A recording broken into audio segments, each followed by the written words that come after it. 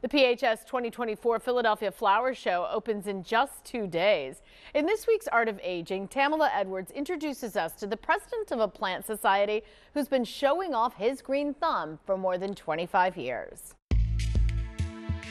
Hi, everyone. Once a month, Stephen Mashayevsky leads a meeting of the Liberty Bell Jesneriad Society. To bring people together to share our common interests, to learn from each other. Plant Show and Tell is always on the agenda. The flowers have these little speckles. It's a lovely flower. People are very generous with their plants and with information. There's micro minis and ninjas that had the tiny flowers. The first plant that kind of brought me to the Jesneriad Society. Jesneriad might sound unfamiliar. You can say Jesneriads or Jesneriads, both are correct. But many people are familiar with the plants. The lipstick plant, like African violets. So it's a large family of plants, 2,000 to 3,000 different species, more being discovered all the time. Some volunteers from the group will donate their plants for display at the PHS Philadelphia Flower Show, like Betsy Gottschall. I just like growing the babies and sharing. She is a great propagator. They'll set up little exhibits just to inform the public. Other members, like Mashayevsky, ready their plants for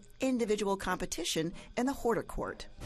I have a number of Jesneriads here, some begonias, Hoyas. You have to grow a little bit of everything. He's been competing in the flower show for 27 years. My parents took me to the flower show when I was a kid. I got a responsibility. It's my turn to grow these plants and bring them there. I'm working on my legacy issues. He jokes, but his conservation work in Asia is preserving Jesneriads for future generations. For my many expeditions to China and Vietnam, they named this plant for me, Primulina Machevskii. He says he feels fortunate to have the flower show in Philadelphia. It's a passion. We like sharing. It could be a great learning experience. Tamala Edwards, Channel 6 Action News.